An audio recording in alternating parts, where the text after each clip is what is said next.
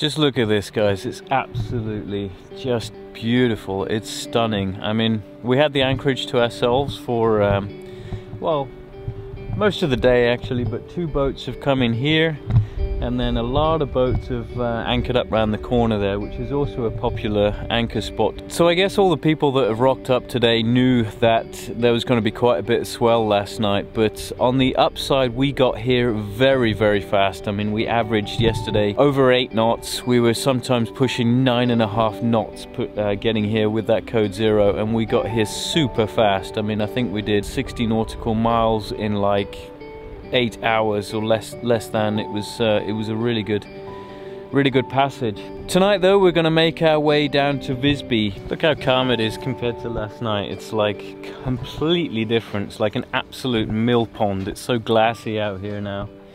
Perfect conditions to sail. I mean, not, right? But this is the consequence of sailing to a schedule. Never sail to a schedule. But I'm pretty sure it's going to be a really beautiful night to possibly motor, maybe sail. We'll see.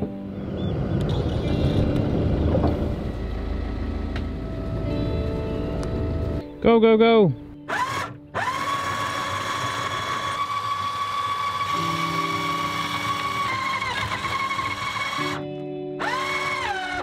Goodbye, Gotska Sandön. I'd love to stay another night, but yeah, got things to do. It's so beautiful tonight.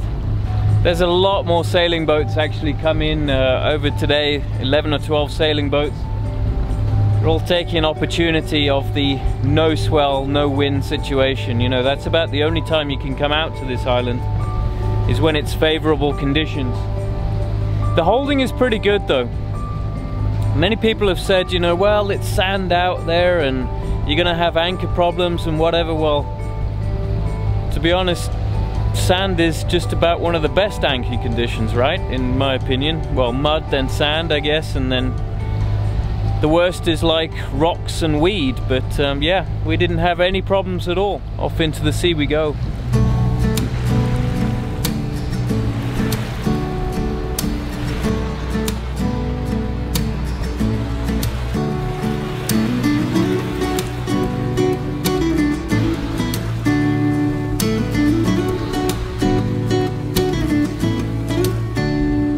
Unfortunately, we can't sail, but we can still enjoy this magnificent sunset. It goes so fast. I'm always amazed how fast sunsets are. It's incredible. You look away and then it's almost gone.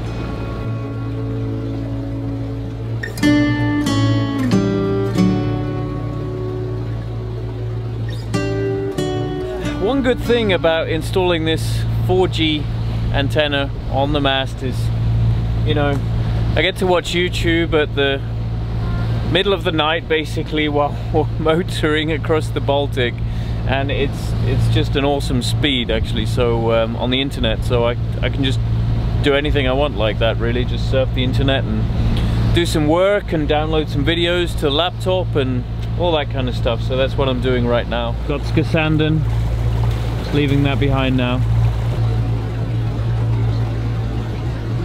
It's a bit later on and we've put the mainsail up and we've put the code 0 up as well. At night I'm a bit dubious about flying this code 0, but the winds are predicted to be so light and there's only a very limited opportunity about now, to be honest, to catch some wind on the way to Visby. So I'm taking full advantage of that, because very well come morning we're going to have no wind and then we put the motor on again, but at least we would have made some distance. But I'm just being very careful now with this code 0 and making sure that I'm ready to get the sail in if necessary, and doing all the preparations, making sure all the lines are on the right winches, everything like that.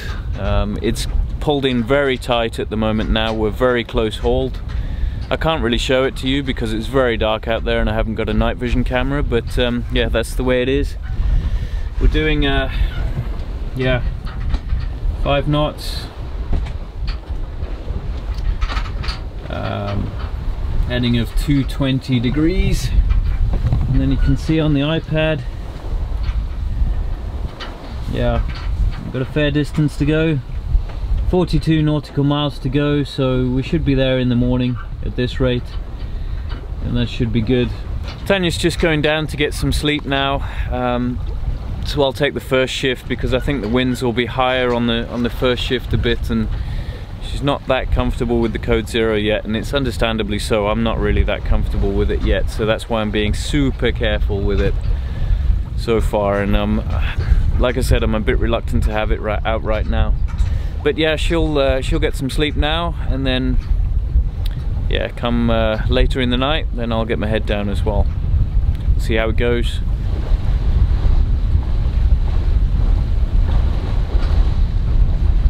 Just coming up to midnight now, and we're making pretty good progress actually. I'm keeping the boat sailing. We're very tight to the wind at the moment.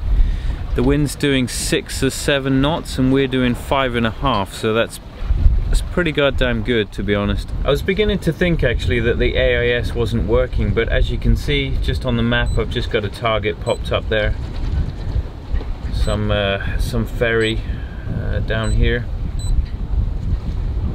So that's good to know that it's all working, because as we approach Visby down here, all of the ferries are going to start coming in from Nynäshamn. There might not be that many during the night, but there'll be 1 or 2, and some of them are quite fast, so I just need to watch out for those guys. It's 2 in the morning and I'm getting pretty tired now.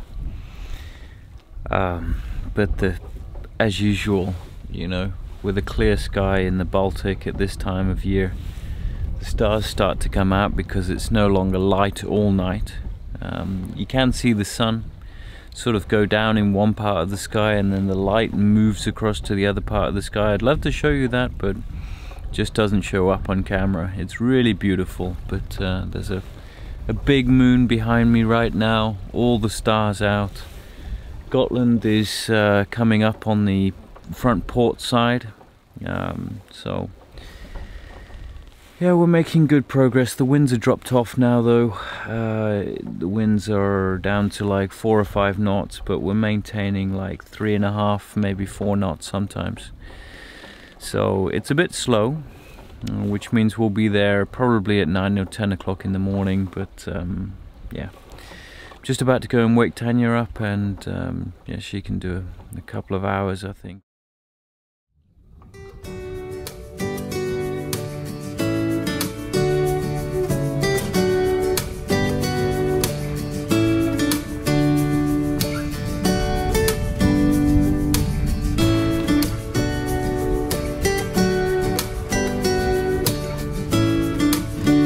Good morning.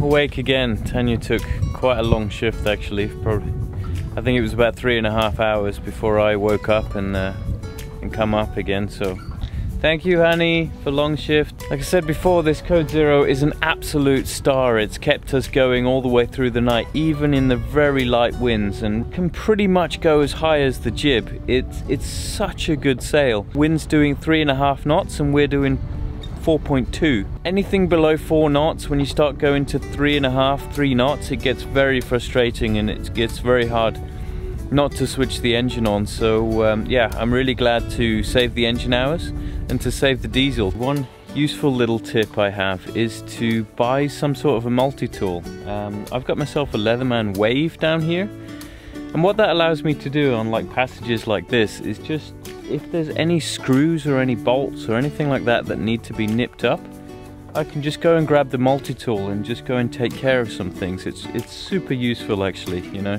What I hate is having to get the whole toolbox out just to nip up like one screw or something. So just a Leatherman with a bunch of bits on, super useful to have on a boat, that's for sure. I'm rambling on, just gonna enjoy some breakfast in a minute and then get into Visby.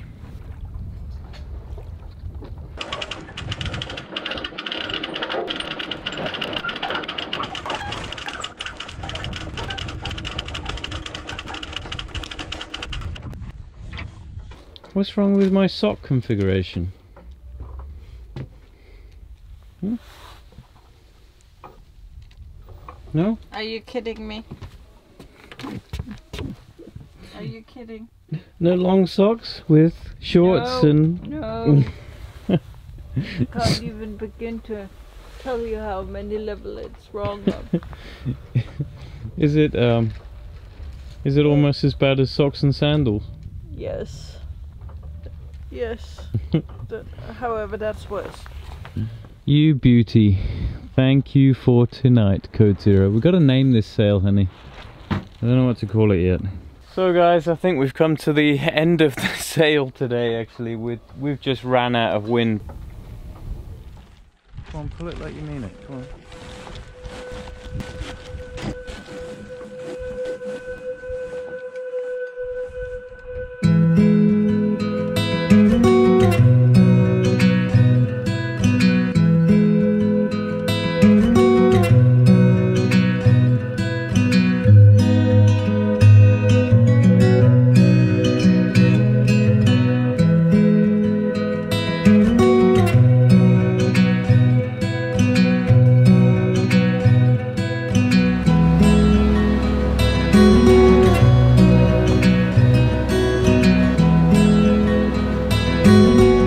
If you're flying a drone from a boat, the best way to take off and land is with the drone facing away from you and from the stern.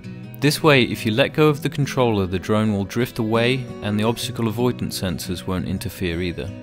Bring the drone down to the correct height before you bring it in, and that way you only need to deal with the pitch and the roll of the drone. This also means that you can catch it yourself if you need to with one hand. Finally, use small stick movements. Go easy and relax.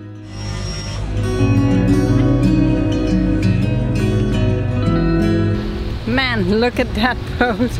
It's 5 stories tall. It's incredible. Absolutely gigantic.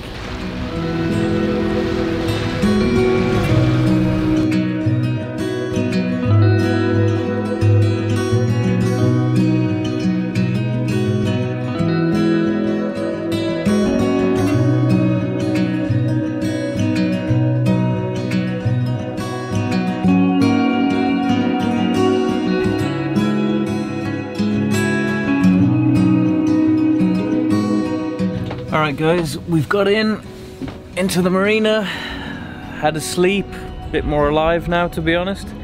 Unless there's more boats coming in here tonight, this is a really pants way of mooring. You know, the mooring balls aren't far enough out, so I've got one mooring ball either side of the boat, which really isn't ideal. I'll show you what I mean. So generally I'm actually hoping for more boats to come in on our starboard side just to provide a little bit of extra support so I don't have that buoy bumping against the boat.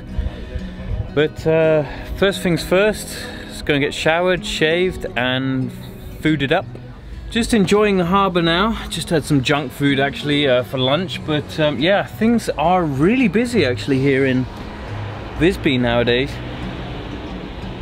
There's a lot of people walking around. It seems like COVID is becoming less of a thing. We'll see. But yeah, over the next few days I think we're just going to enjoy Visby. We're going to see some friends here and maybe I'll take you on some adventures around the island. We'll see.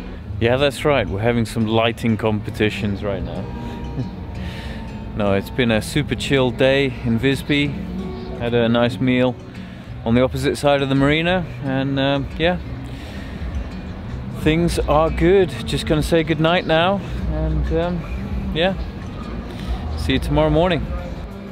Over the next couple of days I visited a friend a little further south down the coast in Tofte and left Tanya and Mariana to have some quality time together. I can highly recommend visiting Gotland. There are some stunning places here. There are a few harbours around the island that are deep enough that we want to visit.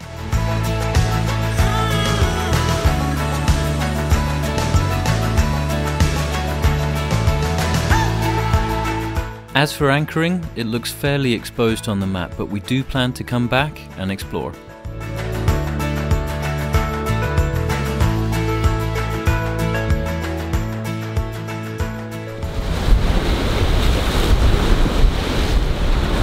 Well, the docking situation is still a bit shit actually. one of the mooring buoys is like buried almost underneath the boat, and there's no support on the front, and I've put a spring line on the side. The wind's coming in now into Visby at like 20 knots from the broadside, so yeah, a few boats around the marina are actually getting a little bit damaged now because they're rubbing against the dock and things like that, so it's not ideal with these really short buoys. Sarah and Mayanna have just joined the boat. Sarah flew in today, Mayanna a day before.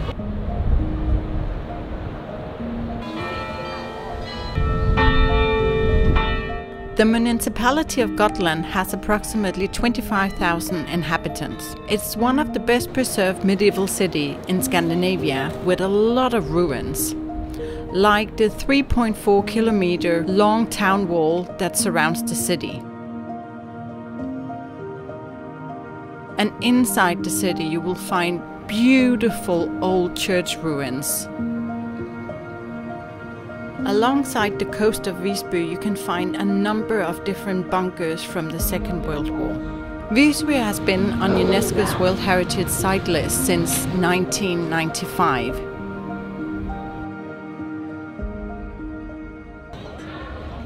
Gotland is a very popular holiday destination for all Scandinavians. But especially in week 29, it's a very popular week for people from Stockholm. And actually, it's the party week that's now named the Stockholm Week.